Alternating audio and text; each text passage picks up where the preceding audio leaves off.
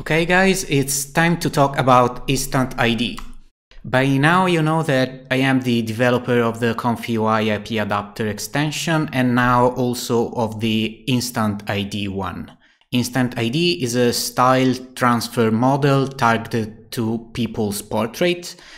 Be careful because there are many InstantID extensions in the manager, but mine is the only native one, meaning that it is fully integrated into the ComfyUI ecosystem. Let's see how it works. So first of all, InstantID is SDXL only at the moment, so let me grab an SDXL checkpoint, set the resolution to 1024 by 1024 and change a few parameters to the K-sampler. As per the prompt, I want to do a Renaissance oil painting of a woman with brown hair sitting on a chair and some negatives. This is what we get with this checkpoint.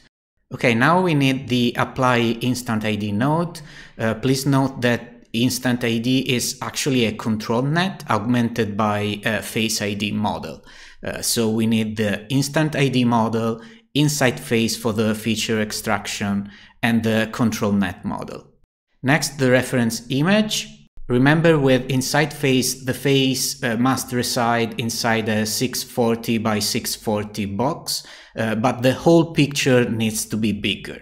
In this image, the face is inside a 640 box, but we have more context around. Next, I connect the model pipeline, and since this is a control net, we also need the positive and negative. Since there is a lot of conditioning going on, the CFG needs to be lowered drastically. So I'm trying with 4.5 and let's see how it goes. So it kinda worked, but the resemblance is not great. To improve that, we can try to send multiple reference images. I add a batch image node and I'll try to send 3 pictures. Let's see.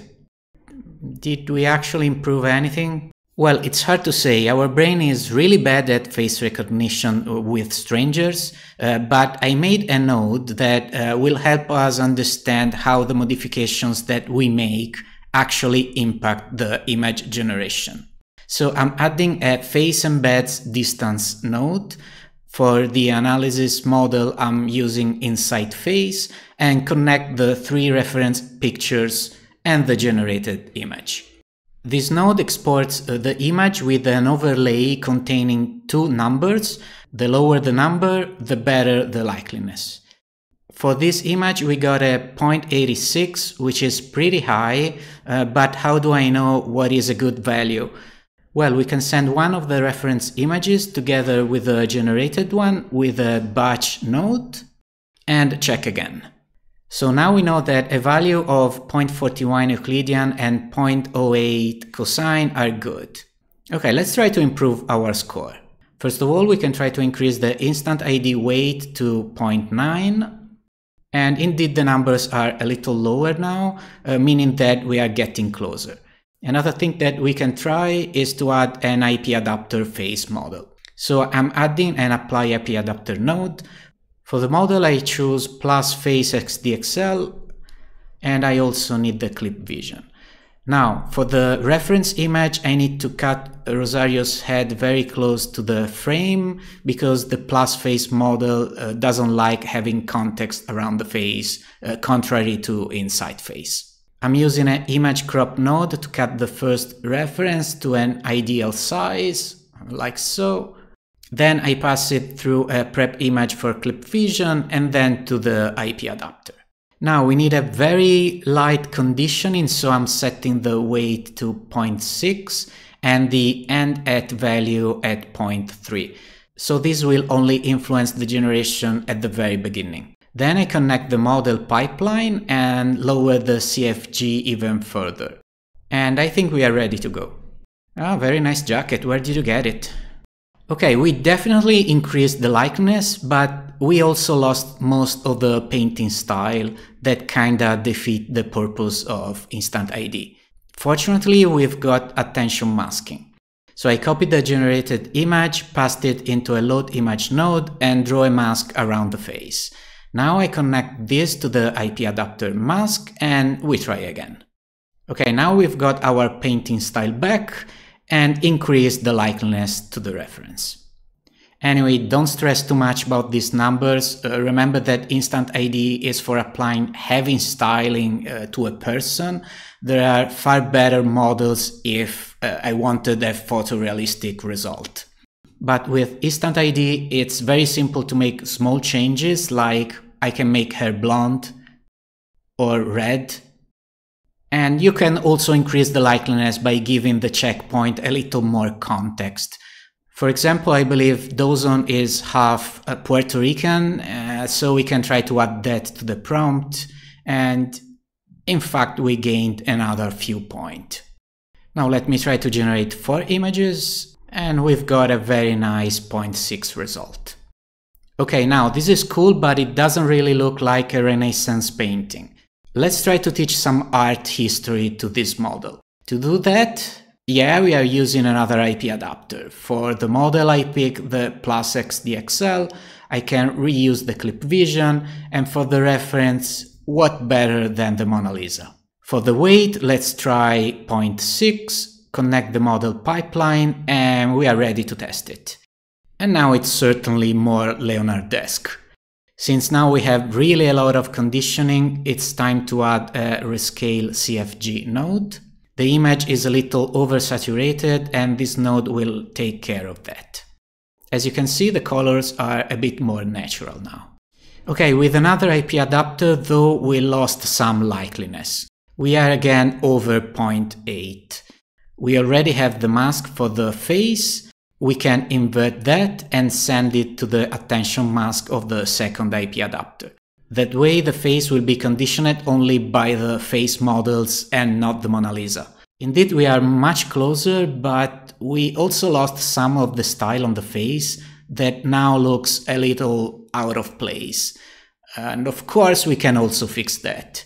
Remember that the mask is not a 1-bit but a grayscale. If I connect the mask preview, you see that it's black and white. The black area is ignored. So I create a solid mask with a value of 0.5, the same size of the latent, and then with a mask composite I merge it with an inverted mask. If I preview this, the black is now a 50% gray, which means the embed strength will be halved and not completely zeroed. I can send the new mask to the IPAdapter and check the result. And finally, this is a very decent picture. She also has a nice Mona Lisa smile. I can now generate 4 of them, but again, don't take these numbers too seriously, they are just an indication, always trust your gut. Okay, let's start anew with a default workflow. This time I want to create a comic book character, so I have comic book character, graphic illustration, and so on in the prompt. Let's see the result. Okay, this is pretty good. Now let's try with 4 results. You probably noticed that in all results the character is in the same position. There's not much variation. Remember that this is a control net and as such is controlled by a reference image. In this case, the head position is determined by our main reference, but we can use this image only for the facial features and a different one for the pose. I need another load image node. I changed the photo to something completely different, like this one, and I connect it to the image KPS input. KPS stands for key points.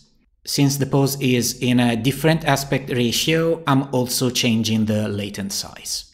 If I generate now, I get the features of the first image, but the pose of the second.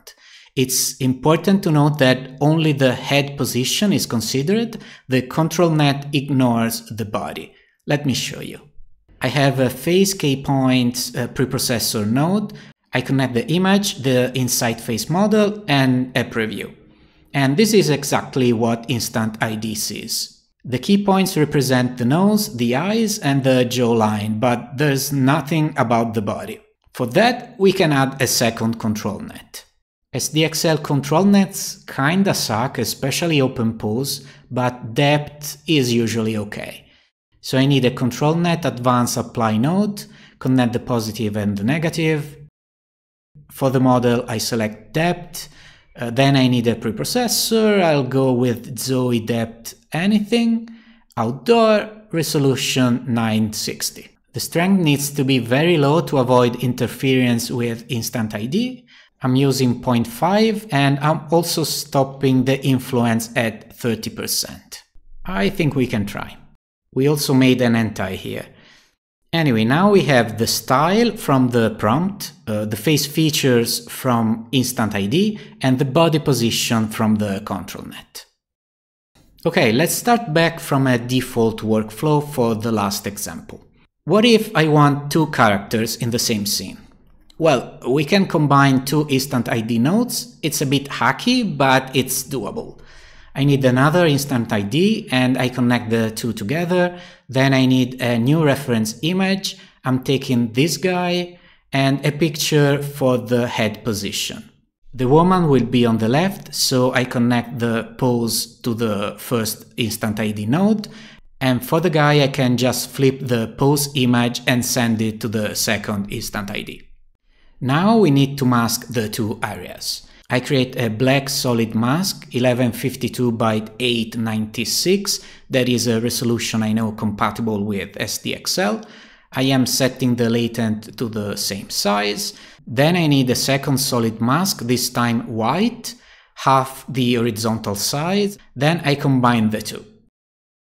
This one goes to the first InstantID, then I invert it and send to the second.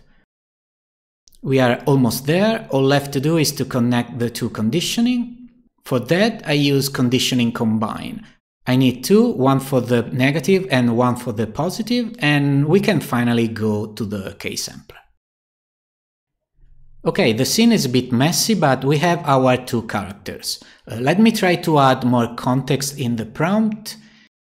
City skyline in the background. And now it's a bit better. Of course, you can have dedicated prompt for each character to fine-tune the composition. I'm duplicating the positive prompt, and for the guy I'll use 80s cyberpunk anime character. Remember that the model has to be trained for a specific style, so you might need to try a few checkpoints to get to a desired result. Okay, at the moment the background is defined inside each character's prompt, so it will take two different styles. To have something more coherent, we can create a third conditioning just for the background. So first of all, I remove the city from the two prompts, then I copy the final image and use it as reference to create the two masks for the characters.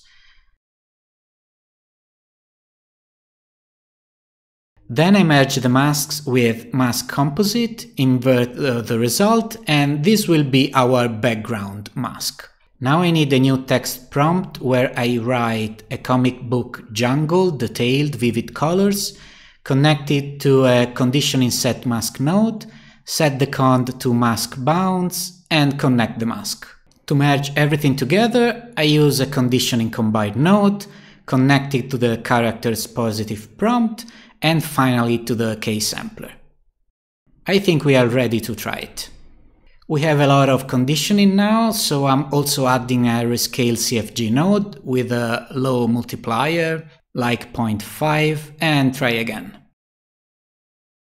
Okay, much better now. I can try a few more generations to see if I can get better hands.